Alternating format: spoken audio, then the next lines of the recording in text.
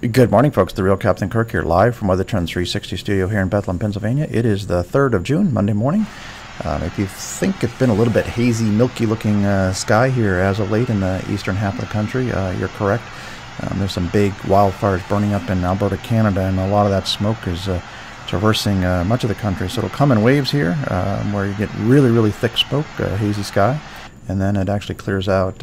This model animation on the right shows the next day or two here. Again, really thick smoke up there in the upper Midwest coming off of Canada. And then again, you can see it clearing out here in the northeast as the cold front's pushing that hazy, milky, fiery sky to our south and east. But it may come back here in a couple days as you can see here again a little bit moving back in the northeast. So the good news is there's going to be some rain up in that area, but again, year-to-date rainfall in Alberta hasn't been overly dry, slightly below average. But again, just doesn't take much this time of year to get some big fires up in that piney forest up in Alberta in the northwest part of Canada. If we look at the rainfall here over the next couple weeks, again, we're getting some relief here in Alberta, Canada. Again, where the fires are in the northern half of the state, spotty, but at least some relief here. Hopefully help put out these wildfires in Canada. Looking at tornadic activity across the U.S., it's pretty much skyrocketing. We're getting very close to the top of the scale here. May diminish here a bit, so we're probably not going to set a record year here, but certainly way above average, approaching the 80th percentile here. So 816 plus tornadoes across the U.S. this year, which again is well above average for this point in the season. If we look at the severe weather outlook, not as extreme as we've seen here the last couple weeks. Some slight thunderstorm tornadic risk in the plains, moving into the upper Midwest, and then eventually midweek into the Ohio Valley, mid-Atlantic again, but not looking as severe as we had been as of late. Looking at potential here, tropical system number 2. Hurricane Center's watching a system in the southwest Gulf of Mexico. Models keep this barely, might become a tropical storm, and maybe for a day.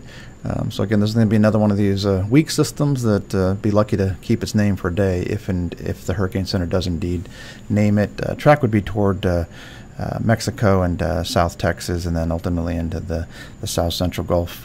But again, not looking for anything major here, but might get another name here this week.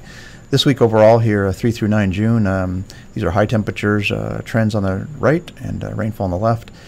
Cooler than last year for this week, still 5th warmest in 30 years nationally. Hotspot's going to be in the upper Midwest and Plains, parts of the southeast, but cooler in the Ohio Valley and cooler in the southwest here in terms of averages for the weeks overall. A little bit of a very cold start actually in the east this week, but then it warms up pretty dramatically.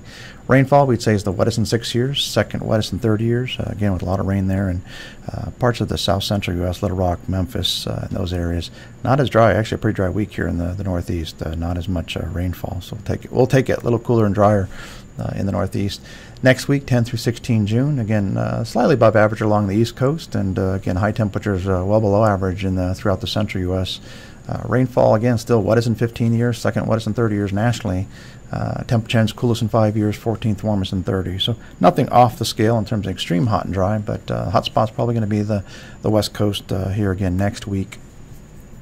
If we look at the world June, these are weather trends for June for the month overall, our expectation.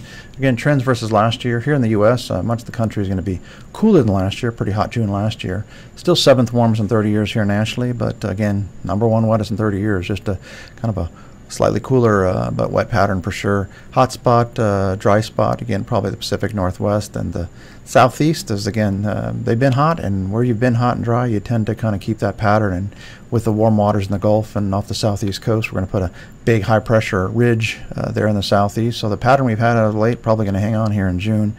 So again, hot spot again could be the southeast.